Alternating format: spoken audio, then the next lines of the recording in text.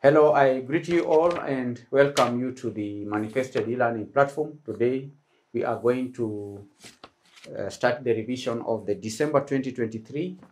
The subject is auditing and assurance. This paper has 5 questions. Candidates were required to answer all questions. We will be answering a question at a time. First of all, let us begin with question number 1A, which reads, describe 3 roles played by professional bodies in the regulation of auditors. 3 roles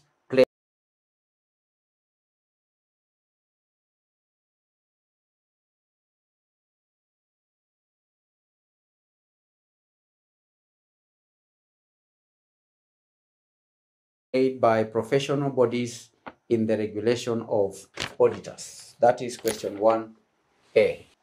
The first role played by professional bodies like the Institute of Certified Public Accountants or the International Federation of Accountants is setting auditing standards. The first role is setting auditing standards. That is one key role. Professional bodies like the International Federation of Accountants or even national accounting bodies like ISPAC, they issue guidelines like international standards on auditing that define best practices for conducting audits, and these standards ensure consistency and quality in audit engagement. So the first role is to set auditing standards. Enforcing ethical conduct. These bodies establish and enforce ethical codes that auditors must adhere to, and that promotes integrity and objectivity in their work, contributing to public trust in financial reporting and financial auditing. 3, conducting disciplinary proceedings. Professional bodies have the authority to investigate and discipline members who violate the established standards or ethical codes, and that ensures accountability and it maintains the profession's reputation. So these are 3 roles that professional bodies play in regulation of auditors. 3 marks. Setting auditing standards, number 1. Number 2, enforcing ethical conduct. Number 3, conducting disciplinary proceedings. 3 marks. Part B reads, in the context of international standards on auditing number 530, which deals with audit sampling, use relevant examples to distinguish between sampling risk and non-sampling risk, citing relevant examples. We're going to have the 2 in a table. Distinctions, the distinctions, we have sampling and non-sampling.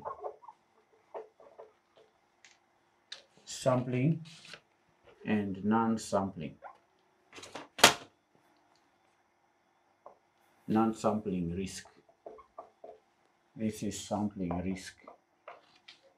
What is the distinction between the 2? Now, when defining or distinguishing terms, you can distinguish best, first of all, on definition. If you define sampling risk and define non-sampling risk, that definition will bring out one distinction. So what is sampling risk? Now, sampling risk, candidates, is the risk that the auditor's conclusion based on the sample may be different. 1, it is the risk that the auditor's conclusion may be different from the sample. Do you understand? Sampling risk is the risk that the auditor's conclusion based on the sample may be different from the conclusion of the entire population, may be different from the conclusion of the entire population, may be different from the conclusion of the entire population. Sampling risk. Do you understand? It is the risk, I repeat, that the auditor's conclusion based on a sample may be different from the conclusion if the entire population was subjected to the same audit procedure. It arises due to the inherent variability in the characteristics of the population being sampled.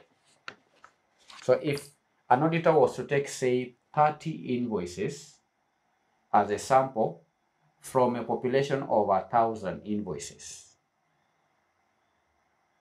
and the auditor concludes that out of the 30, after going through the 30 invoices, he does not find any error out of the 30.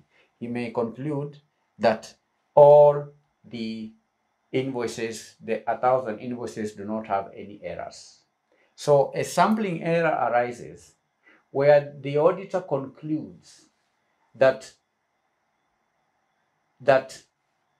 based on the sample, the conclusion based on the sample is accurate, but the sampling risk arises. The sampling risk arises if the entire population is subjected to the audit procedure is different from what the auditor concluded out of the sample of 30 invoices. That is the sampling risk. But the non-sampling risk, candidates, non-sampling risk, which is also referred to as non-sampling error, encompasses all other risks associated with the audit procedures. Encompasses, this is a risk that encompasses all other risks that arises from the entire audit process. Do you understand? It encompasses all other risks associated with the entire audit process.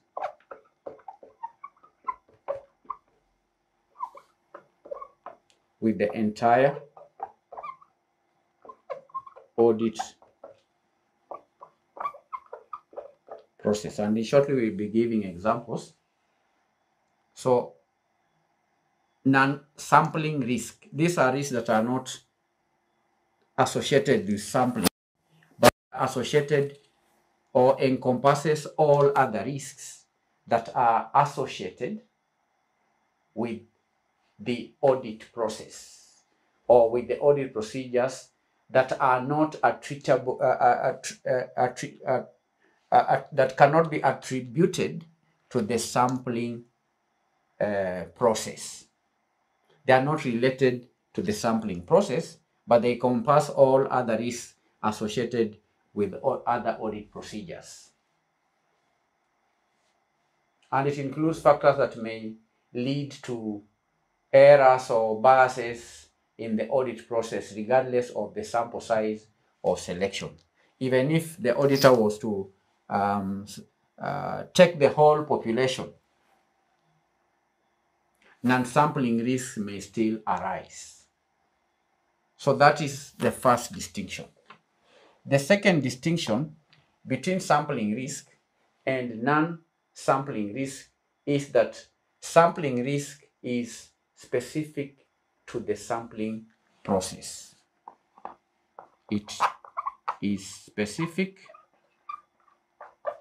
to the sampling process. Sampling risk is strictly associated with the sampling process, whereas non-sampling risk is broad and encompasses various factors unrelated to sampling. This one is unrelated. It is broad and it is unrelated to sampling. That is the nature of non-sampling risk. It is broad and unrelated to sampling. It is broad and encompasses various factors unrelated to sampling, affecting the reliability of the audit procedures. Another distinction between the two is that sampling risk arises due to inherent variability in the population being sampled. Arises due to inherent variability. Sampling risk arises due to the inherent variability in the population. Due to the inherent variability in the population. The characteristics vary, they are varied. Whereas non-sampling risk arises from errors,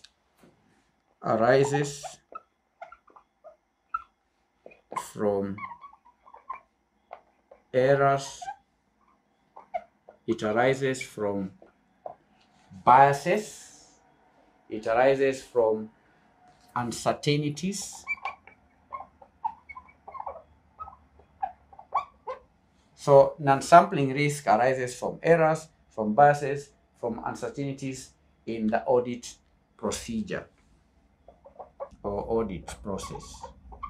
Do you understand? It could be also uncertainties arising from data collection, from analysis, from interpretation, and so on. Now the question required candidates also give some examples. So we're going to give a few examples of sampling risk and a few examples of non-sampling risk. Number 4. One example could be in relation to small sample size. If the auditor selects a very small sample size or small number of transactions to review, there is a higher risk of missing significant errors or fraud. If the auditor was to select, say, just 1% of, say, 1,000 invoices, or 10% or 5%, a small sample size, if an auditor selects a very small sample size, there is a high chance that there will be a significant sampling error or risk. Another example could be non-representative sample. Non-representative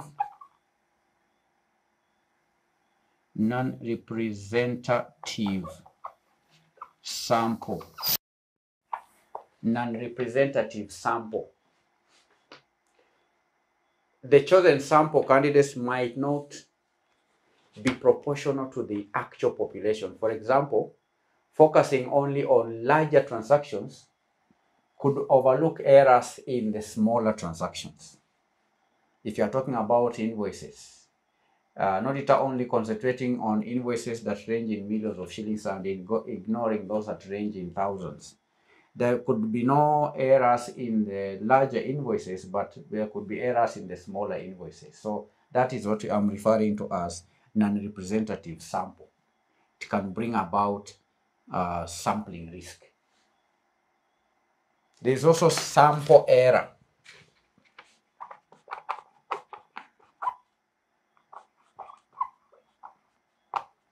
Sample error.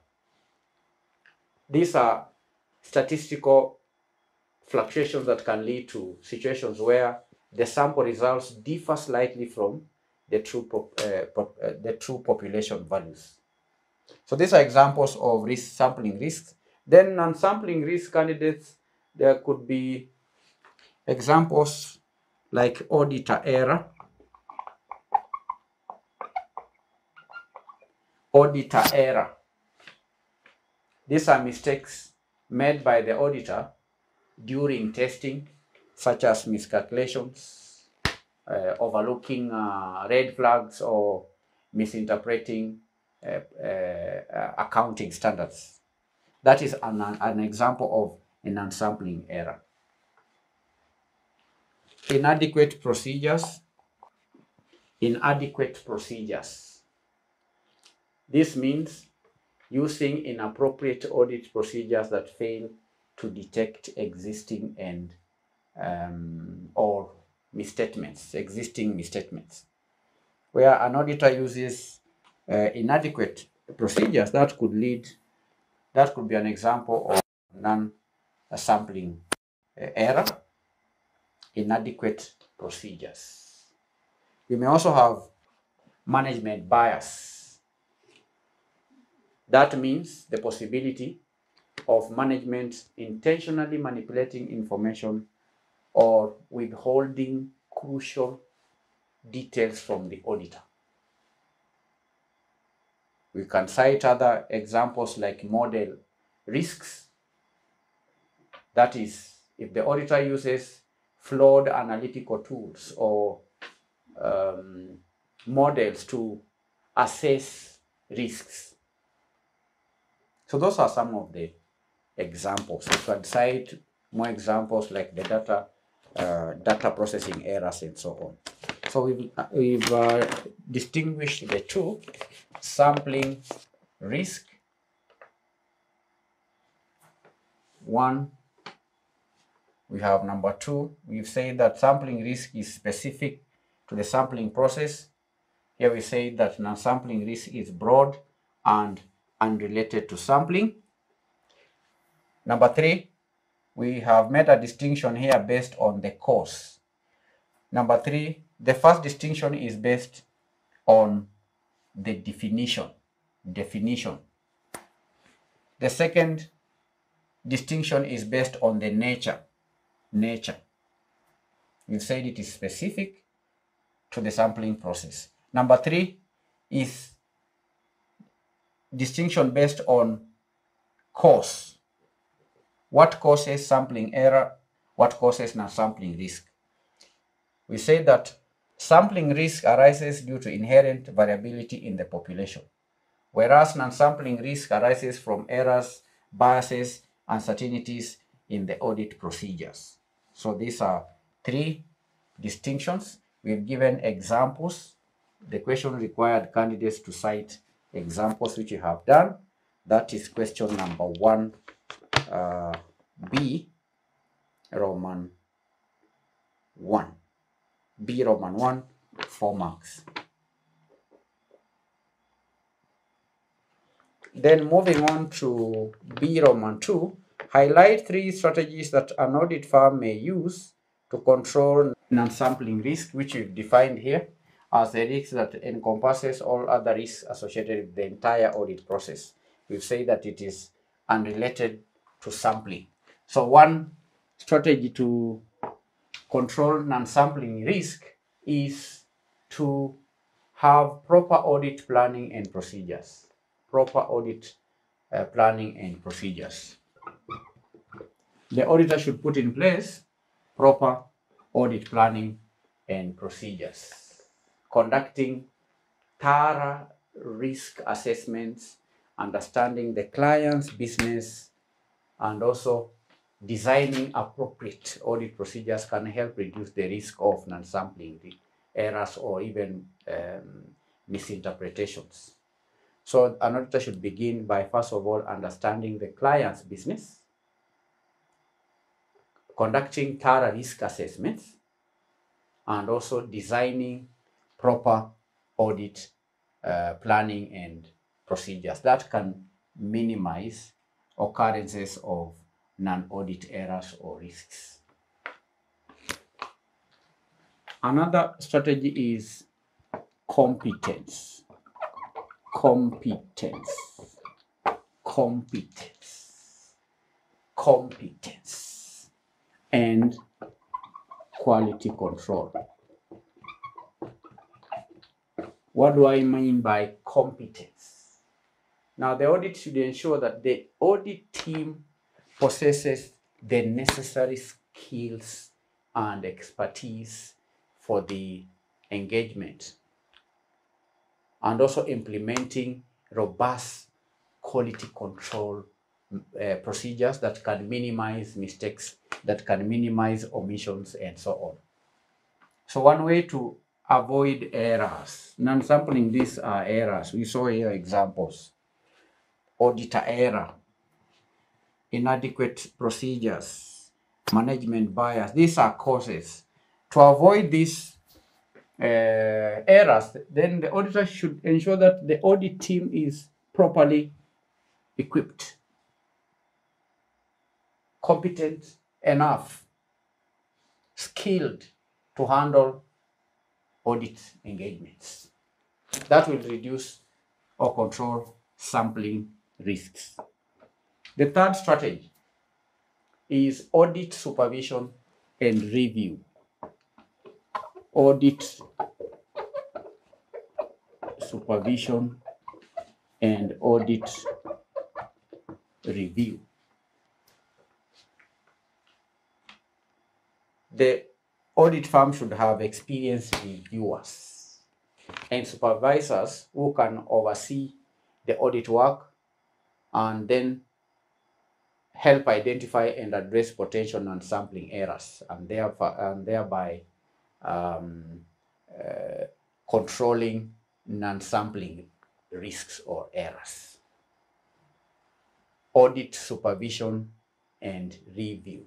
Having experienced reviewers and supervisors who can oversee the audit work can help to identify and address potential non-sampling errors before they affect the final conclusions.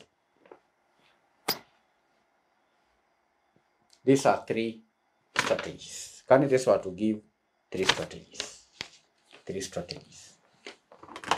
Proper audit planning and procedures, competence and quality control, audit supervision and review.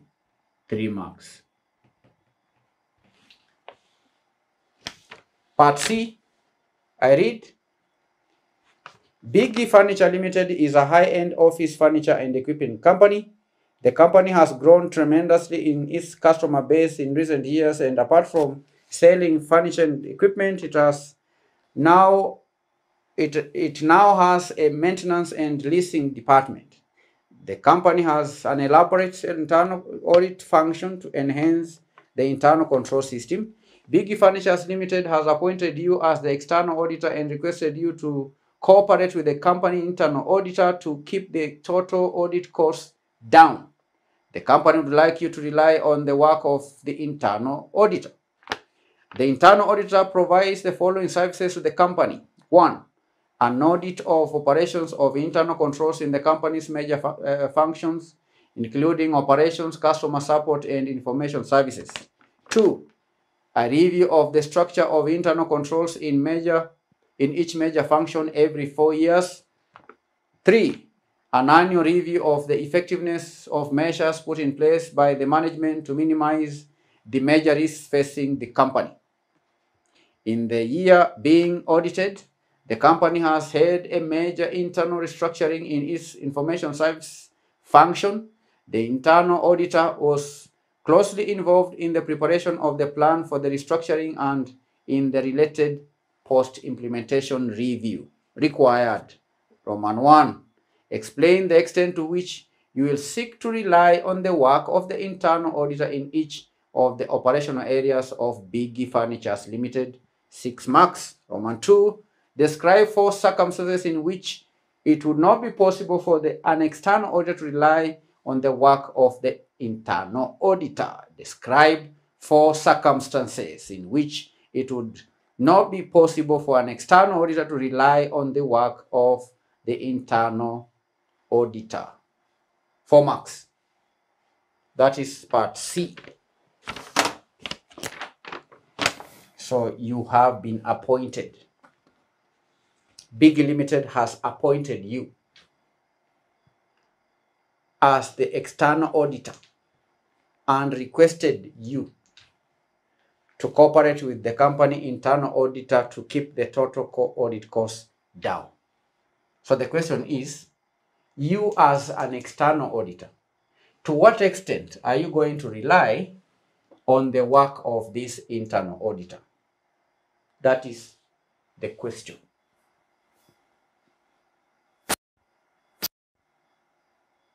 Extent of reliance of an external auditor on the work of an internal auditor in operational areas.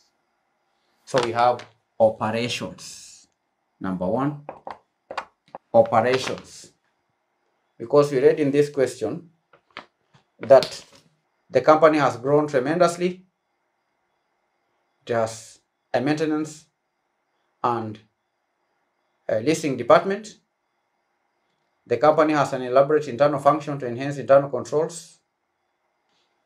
The auditor provides the following services to the company. One, audit of operations. So operations, to what extent are you going to rely on this internal auditor as far as operations are concerned?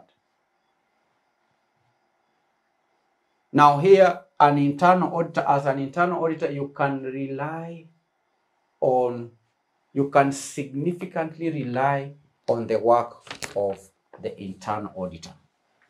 I will or can significantly rely on the work of the internal auditor. I will significantly. The question is, to what extent? So, as far as operations is concerned, it is to a significant extent. Significantly. Why? Because, candidates, if you read the first bullet, the internal auditor provides the following services to the company: an audit of operations of internal controls in the company's major functions, operations, customer support, and information. The auditor provides services as far as the operations are concerned. The auditor regularly audits the controls in operations, and that provides assurance regarding transaction processes and inventory management, because the internal auditor carries out this work on operations regularly. There is regular audits of controls in operations. But be that as it may, as an auditor, I will perform additional procedures in areas that are considered high risk, such as cash handling and procurement. So I will significantly rely on the work of an internal auditor in operations, because the auditor performs regular audits and reviews of operations. However, I will not significantly rely on the internal auditor's work in high-risk areas like handling of cash. So that is operations. The question is, explain the extent to which you rely on the auditor in each of the operational areas. So one is operations, the other area is customer support. To what extent will I rely on the internal auditor's work as far as customer support is concerned? Customer support. What information do we have on customer support? There is an audit of operations in the company's customer support and information services. All right. So for customer support candidates, I will partly rely on the work of the internal auditor. I will partly. Here it was significantly. That was the extent. The extent on my reliance on the internal auditor's work as far as customer support is concerned is partly. I will partly rely on the work of the internal auditor.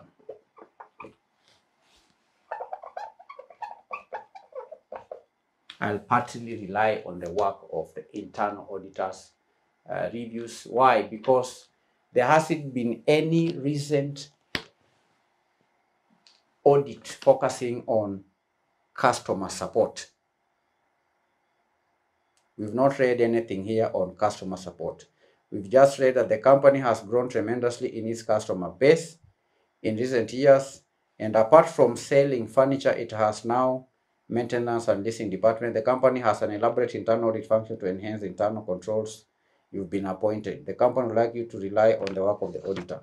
So I would partly rely on the work of the internal auditor as far as customer support is concerned, because there is no information as to any recent audit focusing on customer support. So then candidates, that means that I will perform extensive testing of controls regarding customer data, regarding complaints handling, regarding matters to do with the revenue recognition and so on. Any matter related to the customers, I will carry out test of controls and come up with my own observations and audit evidence. Number 3, we have information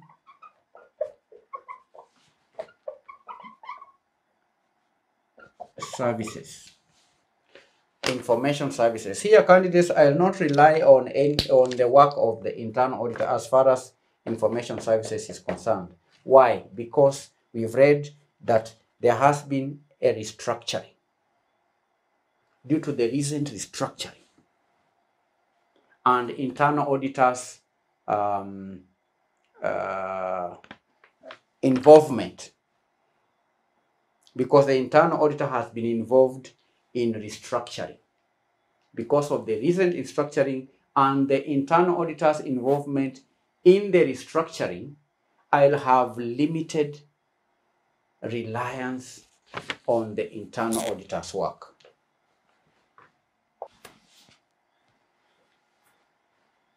Due to recent restructuring. We read here that in the year being audited, the company has had a major restructuring in its information services.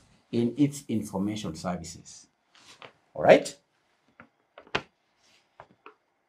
The internal auditor was closely involved in the preparation of the plan for restructuring and in the related post-implementation review. As an internal auditor, I cannot rely on the internal auditor's work as far as information services is concerned, because he's the one who has been involved in the restructuring process. He's been closely involved.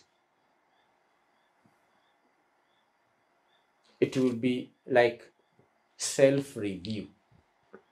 The external auditor cannot rely on the work of the auditor, because you see, the work of an internal auditor is to carry out independent examination of the internal control system. But when this restructuring was taking place, he was one helping in the restructuring, and therefore the internal auditor's work cannot be relied upon by the external auditor. And therefore, as an external auditor, I'll need to perform my own comprehensive independent procedures to assess the effectiveness of the new controls, and also address any potential risks arising from the restructuring. Do you understand? The question read, to what extent will the external auditor rely on the work of an internal auditor, and there were three areas. One is operations. The first part on operations, I say that I will significantly rely on the work of the internal auditor. And I gave reasons. Because the auditor regularly reviews this area of operations. The second area is customer support. I said I will partly rely on the work of the internal auditor, and I gave reasons. Partly. Because there is no information to show that there is any work that the auditor has been doing on customer support as opposed to operations. In note number 3, information services. The internal auditor was involved in the restructuring process, and therefore, as an external auditor, I'll have limited reliance. So candidates, you are here in this question describing the levels of reliance. The question read, extent of reliance. To what extent will the external auditor rely on the work of the internal auditor? The first part is significant reliance. Number 2, partly reliance. Then lastly, limited reliance, and I've cited the reasons. So that will earn how many marks? The marks are 6 marks. 6 marks. 2 marks. 2 marks. 2 marks. Total 6 marks. The last part of this question reads, describe 4 circumstances in which it would not be possible for an external auditor to rely on the work of the internal auditor. What may limit an external auditor from relying on the work of an internal auditor? 1 is lack of independence.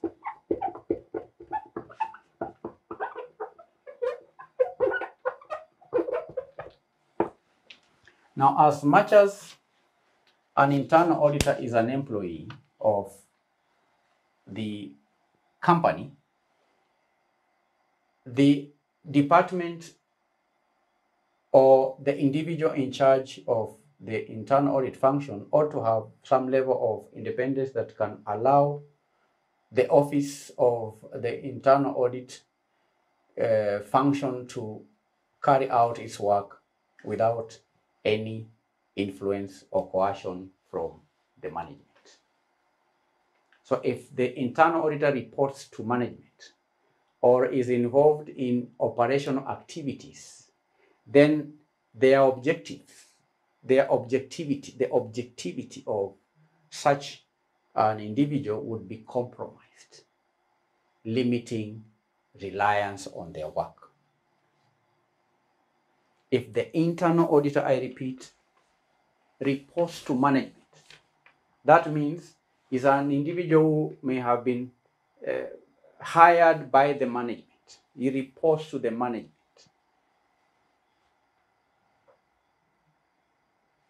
Or is involved in operational activities.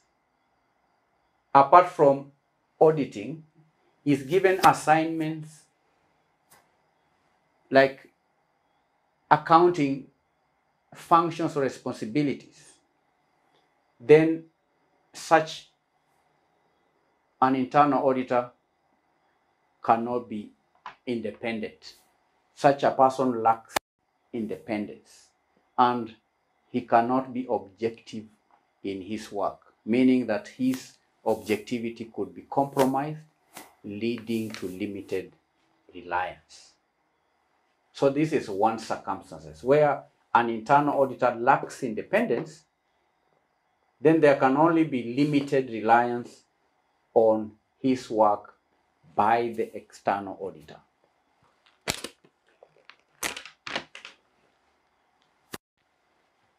inadequate, let me just say incompetence.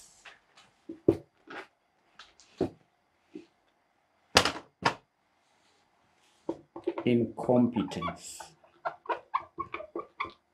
meaning lack sufficient skills or experience, then their work may not meet professional standards, necessitating independent procedures.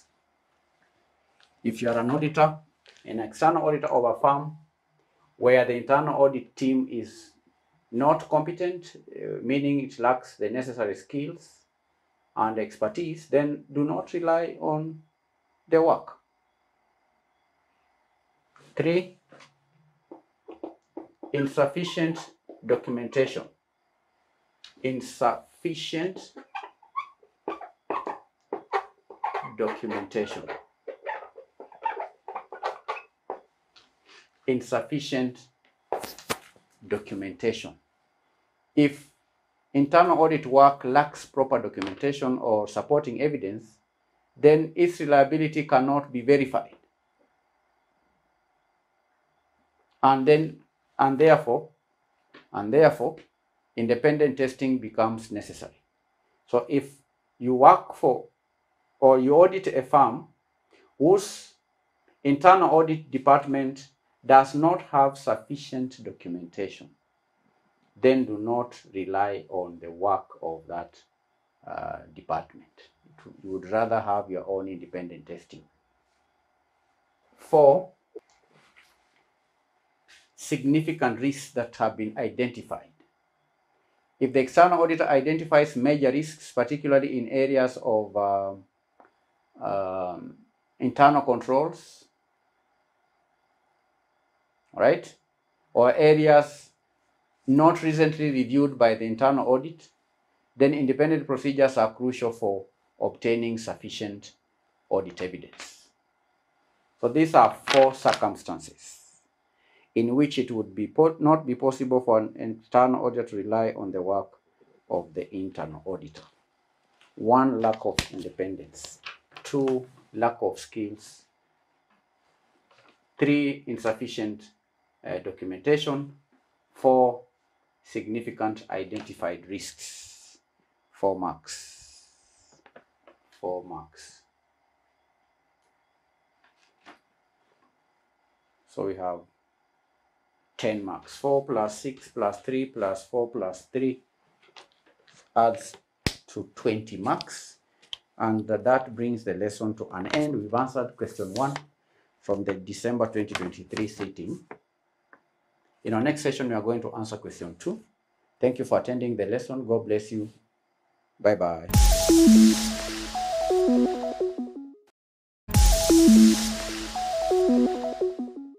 Hello everyone and welcome to the lesson. Today we are going to start revising the leadership and management paper that was done in December 2023 by CPA, CFA and CCP advanced level candidates.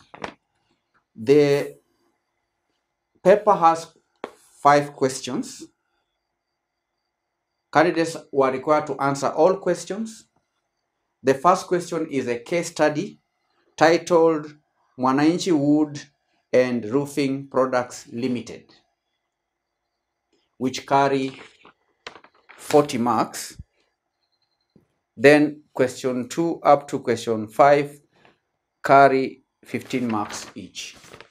In our today's lesson, going to answer the case study first. Then in our next lesson, we are going to answer question number 2. So each session will be answering a question at a time. I will read the case study, then we will analyze it, then answer the 5 questions A, B, C, D, E, F. The case study is titled Mwananchi Wood and Roofing Products Limited, MWRPL.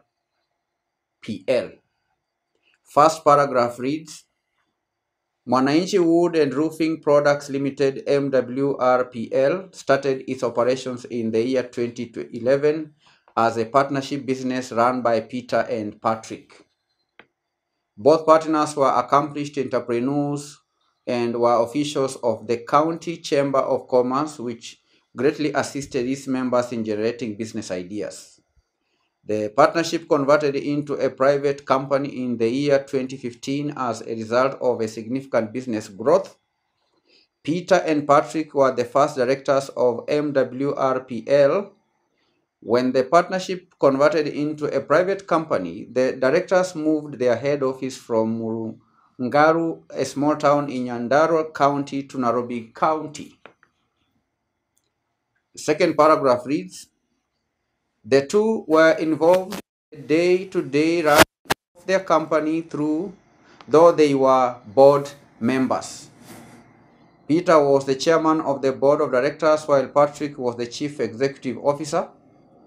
Patrick was responsible for operations in the company. Peter was responsible for leadership, marketing, and human resource in addition to carrying out the chairman's role. These at times brought about confusion in the company, leading to bad decisions. Paragraph 3. Due to the complexities associated with the shift from partnership to a company and the confusion in decision making, MWRPL hired the services of Mamlaka Management Consultancy, MMCC, to assist in establishing working structures and recruitment of relevant key personnel. Before the consultant came on board, the business had a workforce of 67 employees, a few working on permanent basis while majority were engaged on temporary contracts. Paragraph 4. The consultants analyzed the defunct partnership business to establish strengths and weaknesses and recommended a divisional structure. They also advised that all the employees who were retained by the business after conversion into a company for them to change their mindset. MCC also recommended to MWRPL to recruit new employees in order to fill identified skill gaps. The consultants insisted that the staff recruited be apt in intuition, technology, data collection, analysis, and dissemination of information to ensure decisions in the company were mainly arrived at scientifically. The new employees were to focus on both internal and external matters affecting the company. Next paragraph. The company's main objective, as stated in its memorandum of association, was to offer wood and roofing products in the country. The company segmented its market by offering tailor-made solutions to two classes of customers: furniture for home owners and roof construction for the construction industry. The company adopted diverse marketing as its primary marketing strategy. Next paragraph. Most of the company's operations took a job shop approach. For each segment, the company worked on one project at a time before moving to the next project. Project scheduling skills were necessary to the production managers so as to ensure customer orders were completed on time. This ensured high levels of customer satisfaction. Next paragraph. To continuously improve the quality of its products, MWRPL invested heavily in technology and customer service. A slogan was devised and circulated: think and delight the customer. That was a slogan: think and delight the customer. Improved quality of its products and services has resulted into lowering of the production cost. As compared to the competitors, the market now prefers MWRPL's products due to quality and affordability. Next paragraph. The company diversified its services to capture new customers and markets. In year 2021, and after carrying out an environmental analysis, MWRPL noted an opportunity through its research and marketing department and included solar appliances in its products offering.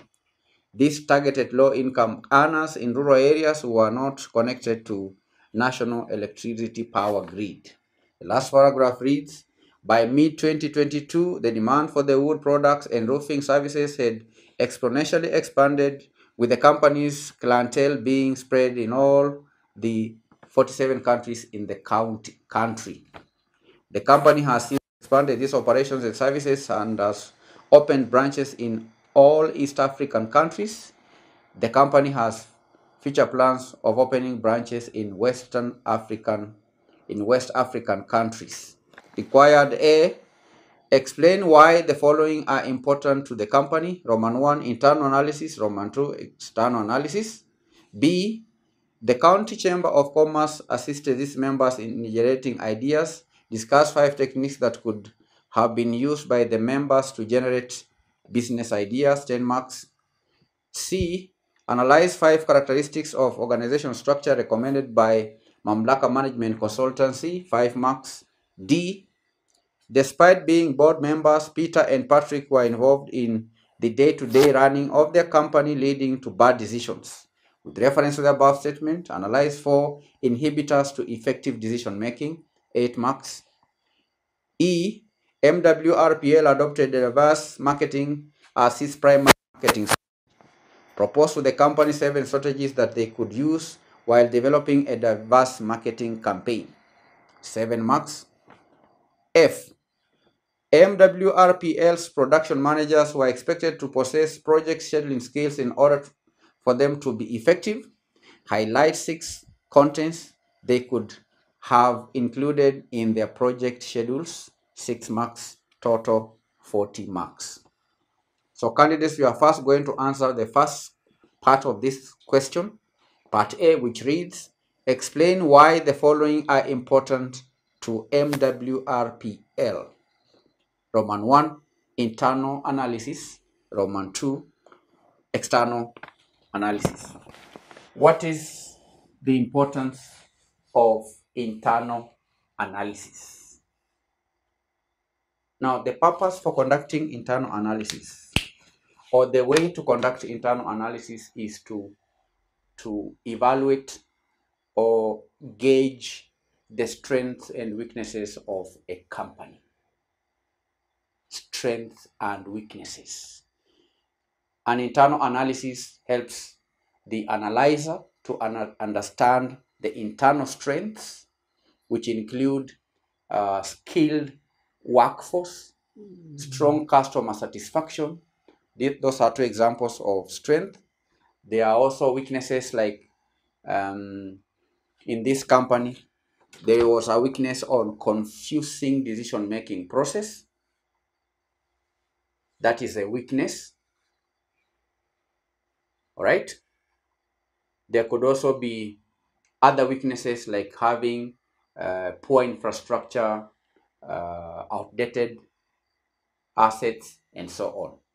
So the purpose for carrying an internal analysis is in order to understand strengths and weaknesses. That is one reason why internal analysis is conducted, to understand the company's strengths and weaknesses, so that the company can leverage its strengths and address weaknesses to improve efficiency and growth. So the purpose for conducting internal analysis is to identify the strengths that the company has, so that the company can leverage on its strengths. And internal analysis is also conducted to identify the weaknesses the company has, so that strategies can be put in place to mitigate these weaknesses, to address the weaknesses in order to improve efficiency and growth. That's the one reason for conducting internal analysis. Another reason is to effectively allocate resources. Effective resource allocation. Identifying internal resources and capabilities can help a company like this one, MWRPL, to allocate resources like technology, like talent, effectively, in order to support the current and future expansion plans. So internal analysis can help a company to effectively allocate resources. Another reason is in relation to risk management.